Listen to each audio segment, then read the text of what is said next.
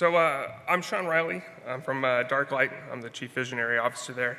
I'm going to be starting off this session and talking about modern AI expert systems for active defense.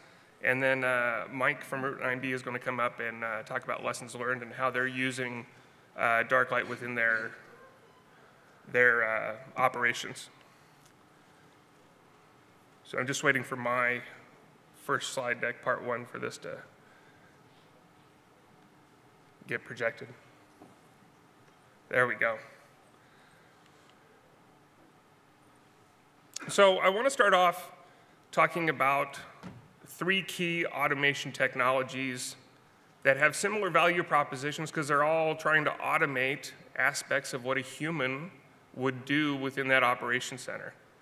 And I want to start off and make it very clear, while I'm going to primarily talk about expert systems and how they're applied, I believe all three of these are required technologies. They're each solving a different piece of the puzzle. When we think about knowledge engineering-derived AI, it's really focused in on integrated knowledge and being able to integrate all these different models and frameworks that we as humans use to make sense of the information that we're seeing. It's also focused in on mimicking how humans apply that integrated knowledge. When we get down to thinking about the type of reasoning, it applies deterministic reasoning to determine whether it is a true positive or a false positive. You don't have any probabilistic type of reasoning within our system. On a security orchestrator, it's really focused in on the integrated technology piece and really being able to apply kind of the conditional statements, if, then, else, to perform different actions and automate different actions for the humans, right? Go do a search for this, go detonate this file in a sandbox. When we think about data science-derived AI, that's really focused in on the different data silos that we have. It's applying that probabilistic reasoning on the patterns to determine whether or not it's a pattern of interest. Does it represent a threat or a risk? And really, that really saves the human from digging through all the logs. When I first started out in cybersecurity, as a human, I had to go and dig through all of those event logs out of all the different servers and stuff. And that was mainly a manual process where you're doing greps and things like that to search for things of interest. And that's really saved us, this application of data science has really saved us from having to go out and dig through all those piles of data for the most part. But it uses probabilistic reasoning, which means that you have to accept a certain amount of false positives that go along with it, because it's always going to have a certain amount of false positives that go with it. Even if you get it up to where it's really accurate, it's going to be like 99 point something, and you're still going to have a certain amount of error within there. So what is an expert system? An expert system, in the yellow there, you can see there's three core architectural components for every expert system. There's a knowledge base, and this is where we store all that integrated knowledge. There's an inference engine, sometimes called a reasoning engine, and that's where we can infer facts out of any of that integrated knowledge in the knowledge base based on the information that we're looking at. And then you have a user interface, right, where the user can interact with that knowledge base. And then we have kind of the unique aspects. So we were the very first expert system on the market to integrate the concept of cognitive playbooks. And we did that to align to this community. This community was working on and developing playbooks, and we were asked to kind of align with that. So rather than developing action playbooks that an orchestrator focused on, we focused on cognitive playbooks. And we wanted to make sure right from the very beginning that all of those playbooks could be shared. They're all importable and exportable along with any file dependencies that they have. We really focus in on creating domain-specific ontologies, and these are W3C standardized OWL, the ontological web language, version 2, and uses description logic. And in 2013, we founded our company to do a technology transfer out of the Pacific Northwest National Labs of the patented reasoning capability. And that basically allows us to spin up a small micrograph and maintain logical consistency over that small micrograph in order to get a correct answer out of it. The bigger your graph gets, the harder it is to maintain logical consistency for reasoning over it, so we have this ability to segment it off and only spin up the part of the graph that we need to answer the question. So when I talk about integrated knowledge, what do I really mean, especially when we talk about the topic of active defense? Well, we're really talking about being able to integrate what do we know about the adversaries? What do we know about their tactics, techniques, and procedures? What do we know about the technology that they're using? So being able to integrate and organize using those ontologies to organize what's known about the adversaries and how they use the terrain, their techniques. And so you really think about our ability to not only organize what's known, but our ability to produce threat intelligence is along that top side. When you think about that bottom side, you want that ability to support the consumption of threat intelligence. You want to understand, all of your assets that are in the ecosystem. You want the ability to do threat hunting. You want the ability to do incident response when you find something. And you want the ability to manipulate that ecosystem in order to have an effect on the adversary's behavior. The other kind of key part of being an expert system is that we focus in on mimicking human experts and how they apply the knowledge. And so these 4 roles are the roles that we've initially identified that we want DarkLight to imitate. And so the very first one we focused on is the cyber defense analyst, then the threat warning analyst, and then the cyber defense incident responder, and then finally the cybercrime investigator. Now all of these roles are out of the NICE cybersecurity workforce framework out of DHS, and all of these have defined abilities, knowledge, skills, and tasks that each role is designed to do. So if you think about, in order for a human or an AI in our case to have the ability to do some task, you have to have that knowledge integrated into it, which is where those ontologies come from. We can integrate that knowledge. And then our cognitive playbooks capture the skills of those human roles applying the knowledge to solve problems in support of different tasks that they want to do. Now, there are certain tasks and abilities that are still human only, but of those that could be automated or augmented, we've added those to our roadmap and have started integrating those into the technology.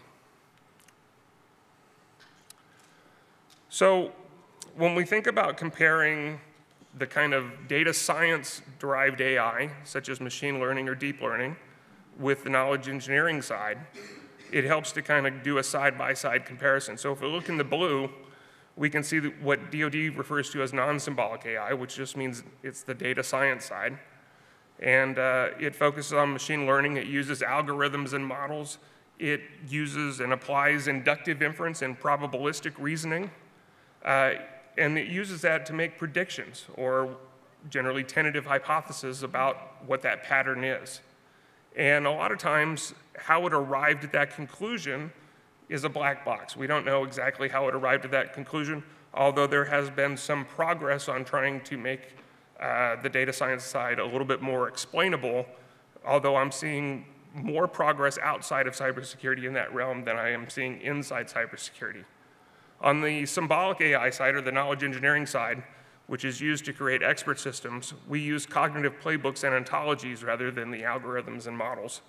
We use deductive inference and deterministic reasoning, which applies the logic behind those models.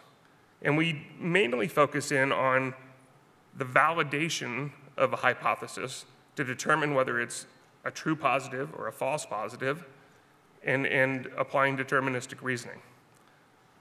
And everything that we do on the knowledge engineering side is 100% transparent, explainable, and reproducible. Another good way to kind of think about the difference between inductive and deductive is to look at them, how these two types of AI kind of work within that scientific method. So when we think about the data science side, which is the yellow piece there, it's really focused in on the data and observing the data, looking for those patterns, and then through inductive reasoning, being able to produce a tentative hypothesis. Now, when we think about the topic of zero trust and the fact that all the results coming off of the data science side are conjecture until you verify them, it means that it's just a probable result, right, until it's verified. When I asked Chase over at Forrester, Chase Cunningham, in a zero trust model, should we trust the conjecture being produced by machine learning solutions, or do they require verification? He says, well, it definitely requires verification. So if you're moving in a zero trust architecture and you're thinking about, well, mainly that's focused in on users and devices at the moment, if you're going to do, say that you're zero trust, you need to make sure that you're verifying all the results coming off your machine learning because they're just probabilities. On the knowledge engineering side, we really focus in on being able to take a hypothesis and look at the observations or the evidence and validate whether or not it's true. So, and if you're not applying a knowledge engineering-based expert system, then it's the humans that have to do that verification, because they're the only ones that have the integrated knowledge in order to understand it and verify it.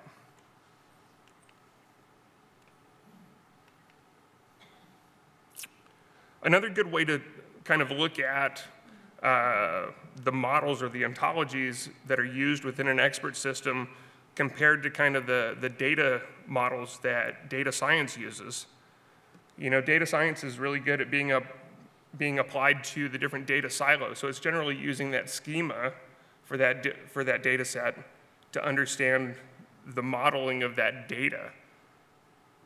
Whereas with knowledge engineering-derived AI, we're using ontologies. I mentioned that we're using OWL. You can see OWL in that upper circle there. And it uses description logic. And so when you think about interoperability, down in the red area, you're really focused in on syntactic interoperability. And so when you think about a lot of your databases, they're great for understanding stuff within there. But as soon as you send that over to somebody else, they generally don't understand that data. When you get up into structural interoperability, I tend to think of examples like sticks is a great example of structural interoperability. So if you're sending stuff between, say, a sticks producer and another sticks producer or a sticks consumer, they should be able to understand that. But as soon as you take sticks and start looking at it in the context of other models or other data sets, then you don't have that semantic interoperability.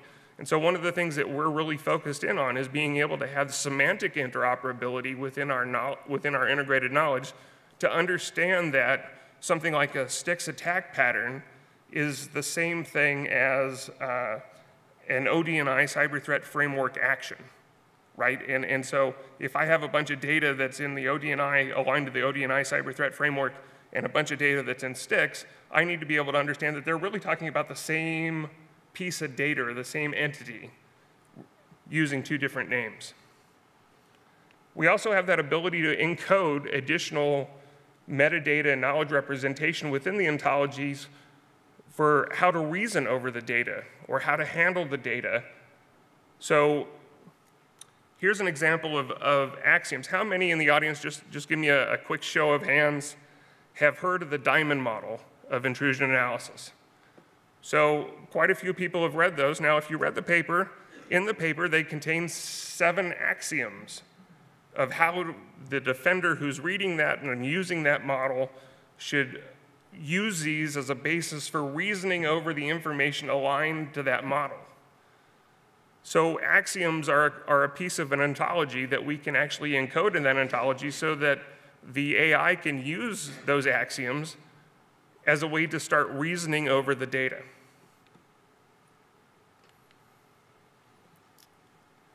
So within DarkLight, we have, 75 or so different ontologies, and you can see a subset of those that I use in my system on the side there. And I've kind of called them out, some of the different types of ontologies that we have. So we have ontologies that represent enterprise information, so things like people and devices and things like that, all your kind of identify all your software, hardware, users, privileged users, all that type of things. Those are all examples of enterprise ontologies. We also have sensor-based ontologies where we're pulling in different data sets. So an easy example of that is Sysmon or Windows event logs, right? Those are examples of sensor-based ontologies. And then we have different ontologies to represent different either dictionaries or different frameworks or different taxonomies. So KPEC is an example of the common attack patterns enumeration and classification. It's an example of an attack pattern dictionary, often used with CVE and CWE, the common vulnerabilities enumeration and the common weakness enumeration. Then you have MITRE's attack, and I think everybody's heard of MITRE's attack, that represents information. Now, MITRE's attack generally they have their taxonomy, but when they represent it within sticks and share that information as sticks, they have all the techniques down as sticks attack patterns, and then they list the kill chain as the attack framework and the kill chain phase as the tactics. Now, this gets a little bit confusing when you move into something like the ODNI cyber threat framework or the NSA technical cyber threat framework, where they actually have 4 layers of stages, objectives, actions, and indicators, because MITRE attack actually aligns up to where all the techniques are actions and all the tactics are objectives. And those objectives happen at different stages of the cyber attack lifecycle. So if a human was using both a cyber threat framework, pick your choice of which agency you want to use, and along with MITRE's attack, it's the human that has to kind of understand, well, really, these what they're calling a kill chain in MITRE's attack representation is really the objectives of the adversary and what the techniques are going to do. When we get down to kind of the defender side, so all of those kind of frameworks, the cyber threat framework, STIX, MITRE's attack, and even KPEC are really talking about the adversary, right, and how we represent information about the adversary. The Digital Forensics Incident Response Community, DFIR, has been developing a cyber investigation analysis standard expression. So what STIX is for threat intelligence, CASE is for the investigation. So it's really designed to capture, this is what I did, and this is who did it. This is where I got this trace of evidence from. It's all of those kind of stuff. So if I was going to investigate an incident, I'm going to capture all the stuff about the adversary and share it as STIX, but I'm going to capture all the step-by-step stuff I did as an investigator as CASE. And CASE is a profile or uses or leverages the unified cyber ontology, which is really an upper-level ontology designed to work across threat intelligence, cyber investigations, and a number of other kind of silos that align underneath that unified cyber ontology. So you can kind of think of the top ones, the enterprise and the sensor ontologies, as kind of being your lower level ontologies. Then you think about these middle ones as being things like MITRE's attack or the ODNI cyber threat framework. And then you have these upper level ontologies, such as the unified cyber ontology, that can look across your threats and your risks and your investigations and understand concepts across those. And then we have this ability to create swirl reasoning or inference rules, right? And this is the ability within the knowledge models or within the ontologies to say, well, this is how I'm going to reason over it. So if you think about a playbook, whether it's an action playbook or a cognitive playbook, they have that ability to apply conditional statements. But this is a way of capturing rules for reasoning within an ontology that can then apply to any of the knowledge represented in the knowledge base. So security orchestration playbooks, as I mentioned, take advantage of that conditional statements of if, then, else. And they really focus in on all their API integrations, because they really need to have an API integration out to all the different technologies to be able to take actions with those. And they're increasingly starting to focus in on the integration of OpenC2 to support kind of those atomic action commands. A cognitive playbook also has the ability to apply those conditional statements. So when the playbook starts off, it says, you know, I'm going to pull data in, and it has the ability to apply those conditional statements before we reify it and turn it into a graph and map it to those knowledge models. But once we map it to the knowledge models, such as mapping stuff to sticks or mapping stuff to one of the enterprise ontologies, then we have this ability to start supporting inference. And inference, we can do rules-based inference, which you can see there, and we also have the ability to do ontology-based inference. So if you think about the T box up there, it's really containing all of those controlled vocabularies from sticks or MITRE's attack or the ODNI cyber threat framework or NSA's technical cyber threat framework or the vocabulary that describes sysmon events or Windows events. And then in the A box, you have all of the data or the instances of data that map to those frameworks or those controlled vocabularies. So if you think about MITRE's attack, the controlled vocabulary on there is tactics and techniques. The instances of tactics and techniques are what would be in the A box. So a T1086 PowerShell would be an example of something that's in that A box. But that power of being able to map the data to an ontology so the AI can understand the meaning of the data, and then based on the meaning of that data, be able to make inferences from it. And we'll go through an example here in a couple slides to better talk about what that means. Cognitive playbooks, for the most part, focus in on sense-making and decision-making. And we've really made sure that they could support automating things like argument-driven inquiry, where we're really trying to automate the claims, evidence, reasoning type framework. And our cognitive playbooks are really made up of a lot of steps. You can see input steps, transformation steps where you might want to apply regular expressions or normalized dates, filtering steps to filter out strings or numbers or whatever you want to filter for, query steps where this is where we put our API integrations. So a lot of our API integrations have been focused in on integrating different types of security information event management systems because that's where we'll pull the data from. And also the ability to do different types of analysis steps, including using that description logic reasoner that invokes the inference engine. And then you have a bunch of output steps, and the output steps you have is where we traditionally take and focus on different actions that we might take. And so that might be, posting to Slack or posting to Teams or sending OpenC2 messages to an orchestrator for an orchestrator to then take some kind of action,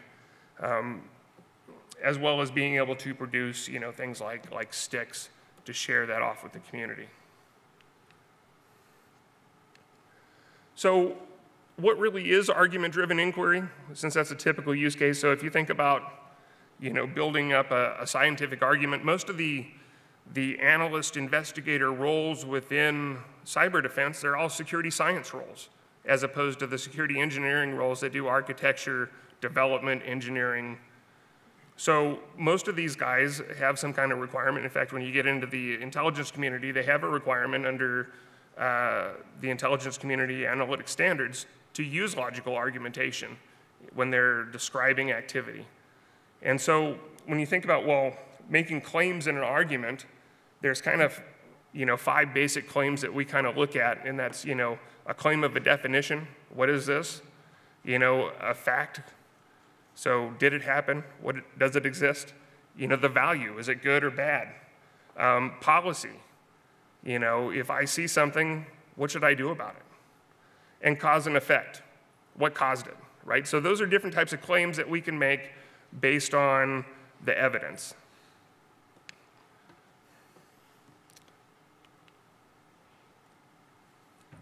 So when we look at a cognitive playbook that's applying this, and you can see along the side here a screenshot from our playbook manager, and you can just see this kind of a subset of all the different behavioral indicator playbooks. So these aren't indicators as in an IP address or a domain name or a file hash. These are indicators for behavior. And so we really focused in on behaviors of the adversary and how do we detect and verify especially if it's something, if they're using legitimate tools within our environment that our legitimate users are using. How do we apply deterministic reasoning to actually verify that this is something bad? And that's what all of these playbooks are focused in on. We have close to 100 playbooks that focus in on MITRE attack techniques on the Windows enterprise. And so this one particular playbook is looking at PowerShell, and so it will go through and it will identify, out of all the things that are using PowerShell in my environment, it will filter out, and it has that ability to apply a couple different filters, and you can use what we call collections, which are collections of blacklist, whitelist, to filter out different things that you care about or don't care about. In this case, it's filtering out all the stuff that I don't care about, and it's making sure that none of these PowerShells were done by an authorized application or an authorized user, and then it's getting down to just the one that I care about, and then it's going to go through and after it identifies the fact that there's an indicator for an adversary behavior in there, then it will start running these sub-playbooks. Now, rather than having to encode all of that subroutines that we do for every one of the Windows indicator playbooks, we created sub-playbooks. So we can focus the top playbook on detecting the behavioral indicator, and then it can start calling a sub-playbook. So the first one that it's going to call is to create that indicator and create containers for where that indicator lives. So in this case, it's going to create an indicator for a T1086 PowerShell event, and then it's going to create containers of where that is. And so it can infer things like the objective of the adversary and what stage of the cyber attack lifecycle it is. As it runs through these different sub-playbooks, so Active Directory attribution will run a sub-playbook, and that sub-playbook will do technique pre-attribution separator. So basically what that means is it's looking at the sysmon and the Windows event log, and it's identifying the person and the device in those two different file formats. It's extracting those so that way we can get detailed information on the employee and device to do attribution of who is this employee, what department are they in, where is this device at, who owns that device, what department is that in. So that way we can use that for reasoning in the next steps. And then we have the ability to do a NIST impact assessment and automate that. So that way we can look at the device, the type of activity, what device it was on, what user was involved, and then based on that and the parts of the business that it's supporting, assess the impact of that. And if the impact is sufficient enough, it will automatically declare an incident based on that impact.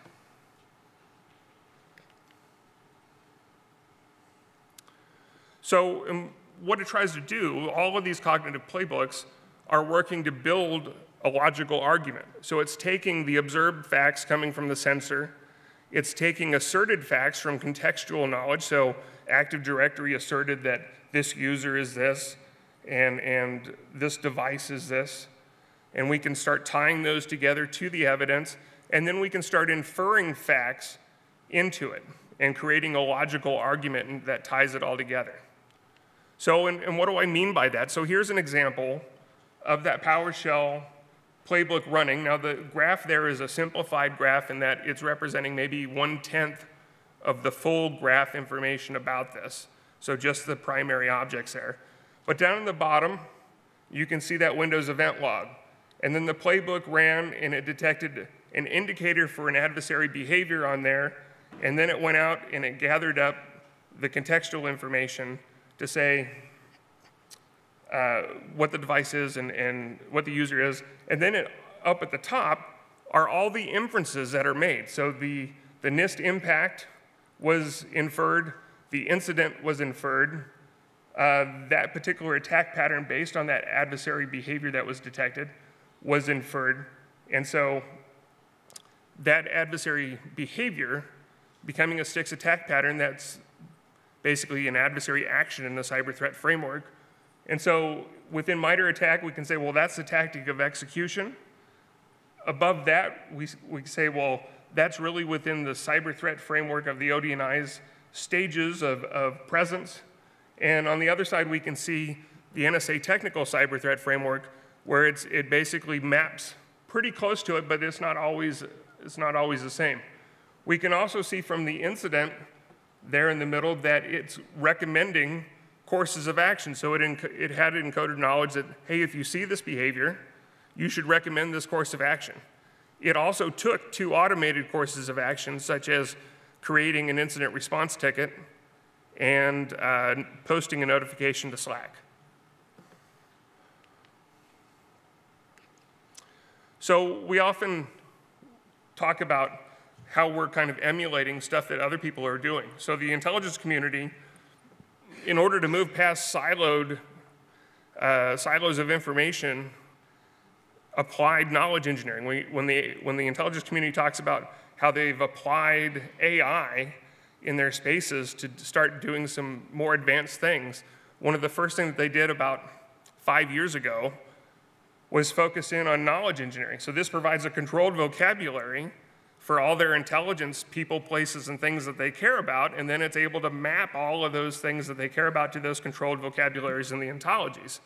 And this, by organizing what you know based on those knowledge models, you can then start applying activity-based intelligence, which requires object-based production. So you're basically organizing all that knowledge, and then once you organize what's known, then it supports the ability to monitor the known knowns, to research the unknown knowns, to search for the known unknowns, and to discover unknown unknowns, right? And they've proven this within the IC. So, and if you think about, if you're looking at an object or a device, and you're aligning all the things that you know about that device and all your data sets there, you can go out to that device and discover new activity that it's doing. Same thing, if you search for a particular activity, you can generally find people or devices that are doing that activity that you weren't aware of. We've been focused a lot on identifying the known knowns, because you want to focus on identifying all the known knowns and then moving into the unknown unknowns. So when we think about integrating all that knowledge together, and using something like the kill chain, when Lockheed Martin introduced their kill chain paper, a lot of people really know the kill chain, but they kind of forget about what Lockheed said was the essence of intelligence-driven defense, which is understanding the adversary's behavior in the context of your enterprise solutions, right? So you're doing all these things to defend against those adversary behaviors and have some kind of an effect on the adversary. Now, those effects along the top were taken from the 2006 information operations area, so they're more DoD-centric. When we think about moving a decade forward, we really want to focus in on resiliency effects. Now, these are our resiliency effects out of NIST 800-160 Volume 2, and they're really supporting redirect and preclude and impede, limit, and expose, and there's 14 kind of subcategories there. And within DarkLight, along the top, you can see those resiliency effects, and on the up and down axis here, you can see the stages of the cyber attack lifecycle from the ODNI cyber threat framework. Along with what's visible there are the 26 different objectives that are represented by MITRE's attack tactics. And underneath those tactics are all the techniques underneath there, and there's hundreds of those, so it's impossible to get a good screenshot showing everything. But as you move across, a lot of those notes that you see in the middle, a lot of those little icons that are dotted along there, that's where we've mapped out all of the resiliency effects or all the resiliency techniques and approaches that are outlined in that NIST 800-160 Volume 2, so you could see exactly what effect, if you implemented something like continuous mitigation or continuous mitigation and diagnostics and mitigation, or an intrusion detection system, it's going to have the effect of detect and scrutinize, right? So, and if you think about all of those effects, really aligned to things like protection. So there's protection effects, there are detection effects, there are response effects, and there's recovery. So if you think about throwing something over to a sandbox, that's scrutinizing. If you think about posting a message to Slack or to Teams or sharing threat intelligence, that's revealing stuff about the adversary. If you employ deception techniques, it's got its own column of deceive, right? But it's a way of mapping out all of your investments to what effect you're going to have on the adversary. So that way, when you're talking about different actions that you want to automate, you want to understand what effect you're having. So by understanding the effect that I'm going to have on the adversary through a particular action that I'm going to take, then you'll be able to understand where to go look for evidence as to whether you actually had that effect or not. How effective was the action at having the desired effect on the adversary? If it wasn't a very effective action, then you want to make sure to note that, so that way you can work on improving that action and having a better effect on the adversary the next time that activity happens. It's also great, and I'll put up some use cases here in a second. The other thing, when you think about every kind of adversary action in the ecosystem and your responses and how you're going to get data from it, it's good to understand it in the context of the cyber terrain. So the cyber terrain is a model that we use to understand the cyber ecosystem. IACD has been really good about saying everybody brings their own enterprise and everybody has their own things in their enterprise. But if we want to understand the enterprise from kind of a data and layers of data and technology perspective, this really works well. Because if you think about, you have the old 30-year-old OSI model down in there for layers 1 through 7.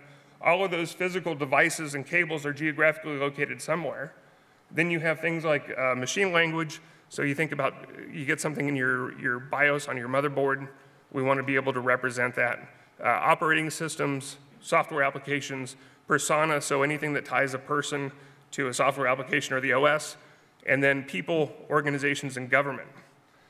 So this really helps us, when you're thinking about, if I'm looking at a PowerShell, well, obviously I can detect that through layer 9, the operating system logs. I can also detect that through an additional sensor like Sysmon loaded on the operating system. But is PowerShell going to download an application? If so, then I need to think about that. Is it going to make network communications? If so, where do I get those network communication logs from? Right? So it allows a defender to really think through, where do I need to pull different pieces of information to pull them together? And then having a model of this allows the AI to understand the layers of terrain. And if you can start identifying and mapping out, well, for this type of adversary action, you're going to see data from the different layers where it might be observed. Then all of a sudden you can start reasoning and have the AI start reasoning as to where to look for different pieces of data for different types of activity. So here's some of the different use cases for that cyber effects matrix that maps the adversaries on one side to the different effects along the top. So you think about it being able to support, a common model for mapping out intrusions and the chain of events that happen. It supports, kind of vendor bake-offs. If I'm looking at two different vendors who are both providing similar capabilities, I can map them out based on not only what adversary tactics and techniques they're detecting, but what effect can they actually have on the adversary behavior. And so then it also supports things like red team, blue team, purple team. And at this point, I'll turn it over to Mike. And Mike from Route 9B will talk about the lessons learned and how they've been applying the technology within their ecosystem.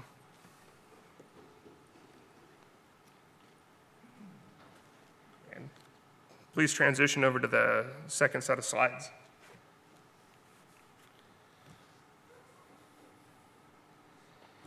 So my name is Mike Forgione. I work for Route 9B. I'm in the managed security services area doing a lot of the engineering. Route 9B, just a quick overview, we offer a lot of security services, MSS and MDR, DFIR, training, red team, all that stuff, internationally. So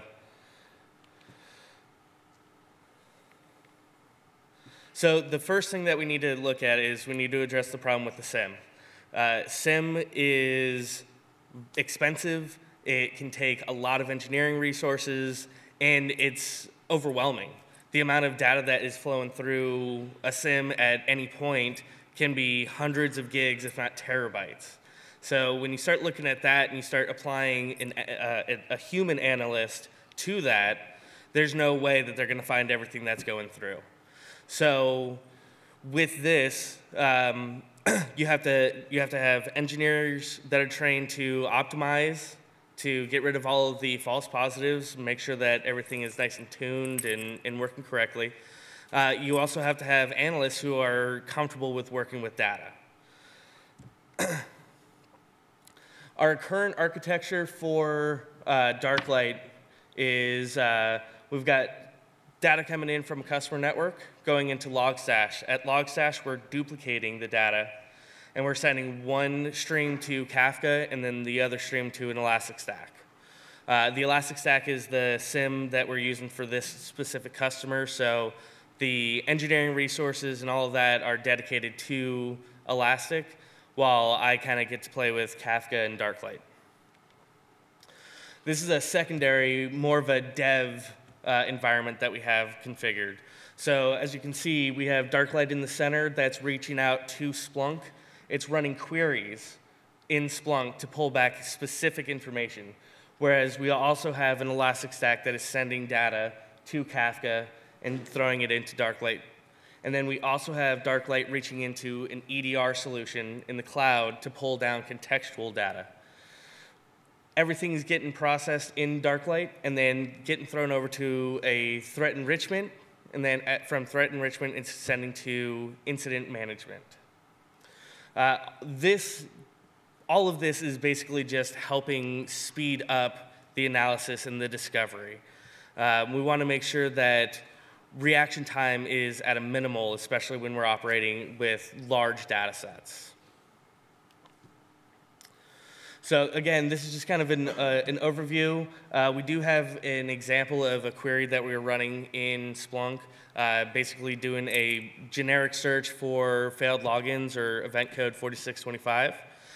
But we can also do more intricate queries if we're looking for specific things.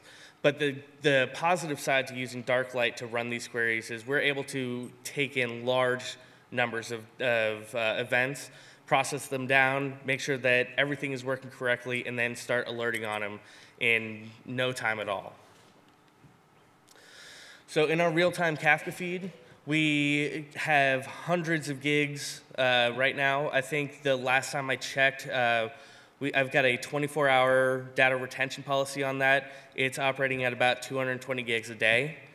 All of that is being thrown to DarkLight, and it's being processed in real time. So what does that mean? Who cares, right? So basically, DarkLight is constantly running on all of this data, putting all of this stuff together, processing it, and getting it out in real time. So there's no more delay of waiting for a human analyst to look through 14,000 lines of SIM data to find that one anomaly or that one weird thing, and we need to start looking into it. This is all happening in real time. So as I said, Route 9B does MDR. With MDR, we are actually able to, or we have a requirement to actually know what's going on at the endpoint as well as on the network. We have to be able to detect and respond in as near real time as possible. What DarkLight is allowing us to do is to build up all of the indicators, all of the known knowns, and then task out hunt platforms so that the hunt can be automated, reach out, collect, and pull data back so that an analyst can start to properly analyze it, make sure that it's not something that we need to start an actual defer engagement. We're also able to speed up the not only detection but the response time. So with that collection, instead of it waiting for an analyst to go out, collect, analyze, and then go out, collect again because it might have been, something weird happened, or they didn't collect all the indicators, or they didn't collect during the certain window time that had an indicator sitting in memory or something like that. This is actually able to, as soon as it sees an indicator, as soon as it sees any type of tipping, it's going to jump out and start collecting everything and pull it back. Our goal, our roadmap, we are going to be, or I'm going to be working on, here we go.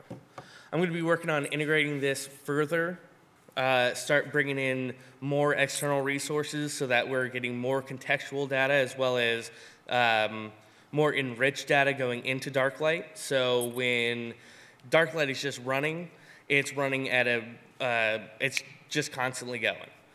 I also am planning on integrating this directly with Orion. Orion is proprietary Route 9B hunt platform. So what we'll be able to do is we'll actually be able to leverage DarkLight to communicate directly with Orion, collect everything, pull it back. Analysis can be run and automated to where the entire hunt, the hunt aspect of MDR is actually automated to a point where response time is immediate. And then finally, I'm working on building out other ways of detecting. So one of the things that's not up here is trying to build a DarkLight that is monitoring DarkLight, right? So DarkLight clusters are running against individual customers. I want a DarkLight that is looking at all of the data that DarkLight is putting out and start correlating so that it can see what's going on across multiple customers. How do we look at the patterns that are happening over here, and over here, and then output, hey, we might be targeted. You know, it's a big deal right now with MSPs being targeted through customers or for their customers. So now we can start looking at the entire vertical. We can start looking at ourselves as well as, you know, what's happening out in the wild. That's all I have. Any questions?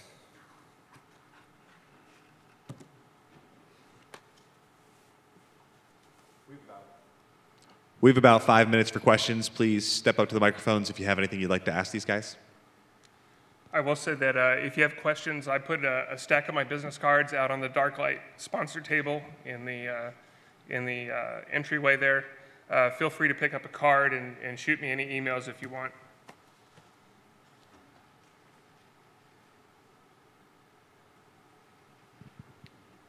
Yes, Chip. Hey, Shawn. Are you guys looking ahead at maybe incorporating some of the user roles in an actual customer users into the ontology and to provide more context maybe to the activity you're seeing on the network, or you looking well, at we that? do try to encode the experience of working with the data sets into the ontologies to include being able to create swirl reasoning rules inside the knowledge, so that way you can logically reason over the knowledge that you have and the evidence that you have to support more advanced inferences based on particular roles and how particular roles would respond to that data. Okay, because I'm just thinking that, you know, something might be unusual for, you know, depending on the organization and what they do as a business, how that might look. Something suspicious on one part of the network happening like in the HR section versus something happening over in product development or something like that, you know. So. Yeah, well, one of the reasons why we bring in the contextual information that we do whenever we detect an adversary behavior, we want to understand what part of the business that's happening in, so that way we can not only assess the impact of that, but understand whether that's something that's normal in that area and maybe not normal in another area. So it's really important for us to bring in that contextual information about the person and the device and what parts of the business that they're in. How do you look at historical data? It seems like a lot of the stuff that would be contextual would be of immediate time frame.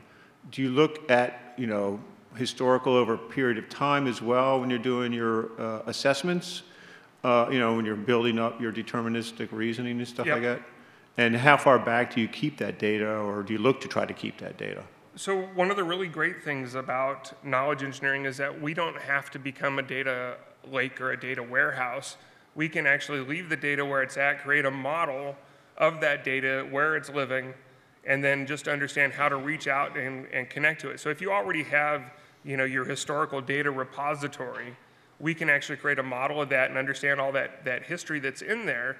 And then as we update the ontological models or update the ontologies to represent new information or new axioms, or we update the playbooks to be able to detect new things, we can always reach back out into that historical data as long as the organization is maintaining that and get the answer or determine if there's a new answer based on new knowledge that I have. Yeah, and one other thing to address your question, the way that we operate is we do operate a SIM alongside. So if you want to have your data lake, you want to have your SIM, you want to have your data store for historical investigations or anything like that, it's perfectly acceptable, and you can continue to operate at real time with that historical stuff. So I'll give you another kind of really good, I guess, understanding of the way that we kind of approach it. So when I think about contextual information within DarkLight, we have a concept of adversarial contextual knowledge and enterprise contextual knowledge. Adversarial contextual knowledge is where we want to organize all the things about the adversary. So we've pulled in all of the adversary playbooks from places like Unit 42 and the Cyber Threat Alliance members and thrown those into contextual knowledge, adversarial contextual knowledge, along with the entire contents of the entire MITRE ATT&CK knowledge repository. And that's all integrated, and then we can take the stuff that's coming out of the adversary playbooks like Unit 42, where they use the kill chain plus MITRE ATT&CK, and then look at stuff in MITRE ATT&CK where they don't have any indicators. And then we can pull in threat intelligence and organize all that together into adversarial contextual knowledge. And then we can organize what we know about the assets, the people, places, things in our enterprise, configurations or whatever, in enterprise contextual knowledge. And then all of the rest of that becomes transactions and activities that you're trying to make sense of. So, and a lot of those transactions and activities are what gets stored in your historical repositories of knowledge. So I want to keep Windows events for 3 years or whatever. Those are all transaction activities. So within DarkLight, we really focus in on organizing the kind of stuff about the people, places, and things, so that way all of the transaction and activity stuff can still get stored in the SIM or the data lake or wherever it lives.